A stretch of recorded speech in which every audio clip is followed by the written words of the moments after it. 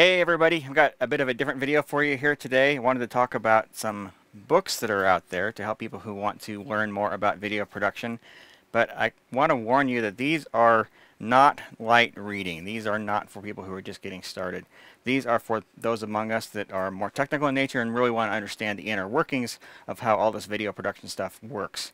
So yeah, these books have been tremendously helpful for me, and I'm sure they can be for you as well. So let's go ahead and get started. Alright, the first one I wanted to mention is this one. It's called Digital Video and HD, Algorithms and Interfaces. It's by Charles Poynton. This book is about a little over 700 pages, and it is very dense, very technical. And even within the first handful of pages, things are getting very, very, very technical. And I'll just sort of thumb through here and kind of let you get an idea for some of the stuff that's in here. Obviously can't go page by page, but let you kind of get a feel for what the internal contents of this book actually are. So, I mean, even by the time you're getting into the first handful of pages, it's starting to talk about things like EOCFs and aspect ratio and resolution, and yeah. So it covers pretty much everything, like how things are captured in a camera, how it's digitized and quantized, how those signals are encoded for different types of connections like SDI and HDMI and all that kind of stuff. It's all in here. It talks a little bit about color, but if color is the primary thing you want to learn about, I've got two other books that I'm going to recommend that cover that in more detail. But really, if you want to know what's going on from a technical point of view with your video production systems, this thing is about as good as anything I've ever seen or heard of.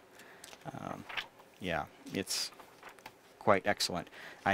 Not the sort of book you're going to want to sit down and read cover to cover. At least most people won't anyway. I certainly have not. But yeah, the one downside to this book is it came out in 2012, and so it's never been updated for some of the newer technologies that come out since then. It really focuses on standard definition and high definition. It doesn't get into ultra high definition or 4K. It doesn't get into HDR. It doesn't talk about HEVC compression. You know, in terms of compression, it kind of leaves off with MPEG-4 or H.264. But other than that, you know, there's MPEG-4 right there. Other than that, this book covers everything, pretty much everything. So there's talk about your different color spaces, color signal types, some of the issues with digital versus analog video, and yeah, it's very, very thorough. I'm only on page 217 here out of 700 pages, so I'll just kind of have to thumb through and let's give you an idea of what some of this looks like. So yeah, a lot of time spent on color, but again, if color is something that you're interested in, the next book I'm going to talk about probably is going to be more suitable. But if you're looking for a general, all-around technical book that talks about video production, this is going to be it. So there, yeah, there's a section on color processing, or signal processing, time code, pull down, deinterlacing, color bars, how they work, why you would use them, what the different boxes mean. It's all here. Everything is here. So yeah, like there's a section here on SDI and HD SDI, component, blah blah blah. It shows you how the signals work. Yeah, it's a fantastic book. So if that's the sort of thing you're into, this book is going to be fantastic and is kind of a must-have. Alright, the next one here is Color Reproduction in Electronic Imaging Systems. This is by Michael Toombs. Another fantastic book. I haven't had this one nearly as long, but it is a fantastic book. So this one is going to get into how we handle color with our reproduction system, electronic reproduction systems, which is anything from digital photography through video and other related fields. So so yeah, there's a lot going on here. So it's starts out by talking about color wavelengths and how that relates to the way our eyes and cameras pick things up, because they are actually very different, and they actually have some examples in here of why a camera would perceive things one way, whereas the human eye perceives it in some other way. Mixing, mapping, and categorizing colors is the section here. So yeah, again, this is another very technically dense book, so probably not something you're going to want to sit down and just start reading cover to cover. And every page is full of a lot of information. Yeah, some different color spaces. Section on color measurement and perception, because they are different. You know, we do perceive things differently than measurement systems do. So color temperature, that's basically white balance. And let me jump ahead. Color checker chart and how those colors actually are seen in terms of the wavelengths. What daylight looks like in terms of wavelengths. Yeah, jump ahead here. Talks about different display systems, so CRT versus LCD versus whatever else. How you actually do manipulations of color, so the mathematics behind the different color systems, you know, for example, lab color versus sRGB versus BT709, whatever, you know, it's all in here. So yeah, there's some formulas on how to do conversions between a couple different systems there. You're going to find all of that sort of thing in here. These are the sort of things that I have had a very, very hard time finding on the internet. It's kind of information that just is not published for the public. And so it took me a long time to find a lot of this information as I've been writing software that takes advantage and does conversions between these different systems and whatnot. I've been doing that kind of thing for well over 20 years now. And it has not been easy to find that information just on the public web.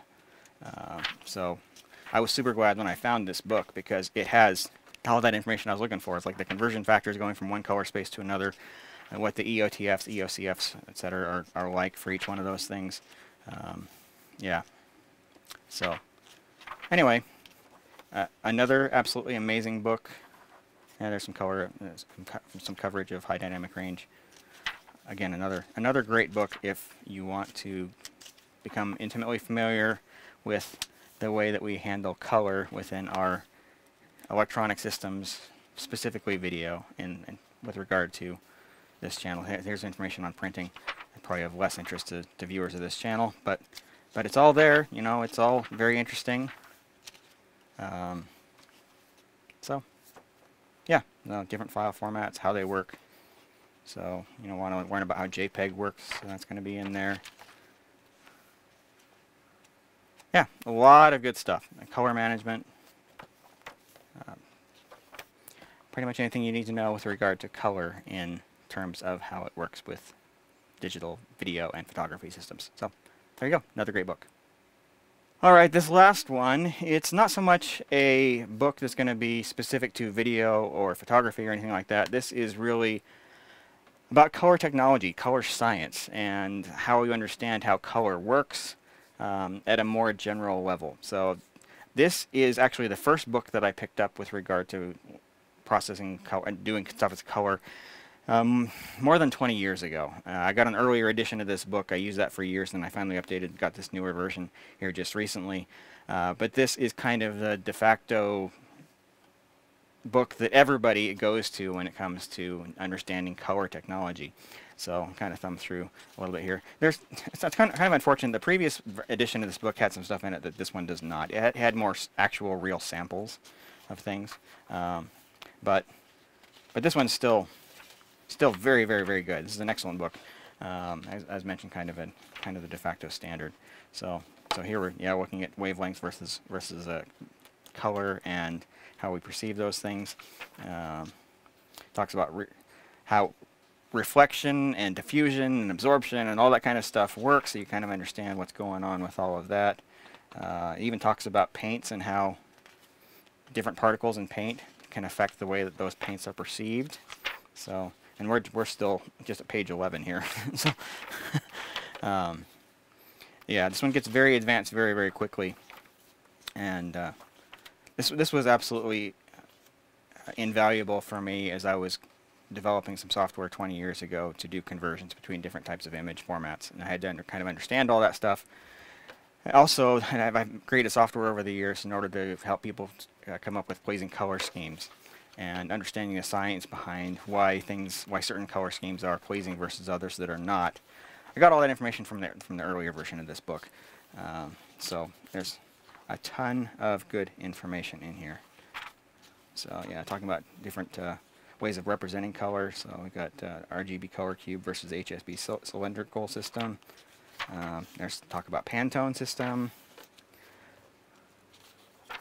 how we represent colors numerically. There's a whole section on that, and a lot of formulas and things like that.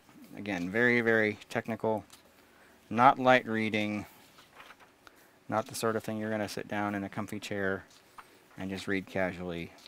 Very dense. Yeah, I'll jump ahead here.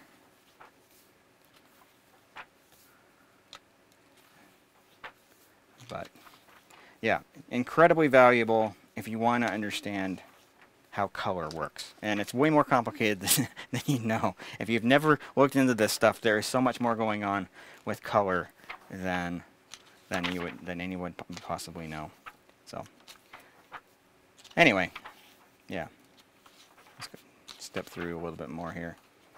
Talks about different types of lighting and how they affect the perception of color and whatnot.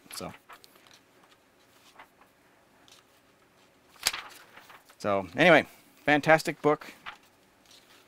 Anybody who works with color at a technical and professional level, this is probably something that they ought to have. So anyway, there's that one. All right, so there you go. 3 fantastic, very technical, very dense books to help you understand some of the technologies that are utilized when doing video production or photography or whatever. So these, again, are amazing. I've got links to those in the description down below, or again, you've seen those actually pop up through the course of this video as well. So if you have questions about these, be sure and leave those in the comment section down below. Or if you wanted to join in more of kind of a discussion format, you can join all of us over on Discord, and a link to that is showing up on your screen now. So, but that's going to do it for now. So thanks everybody for watching, and have a fantastic day.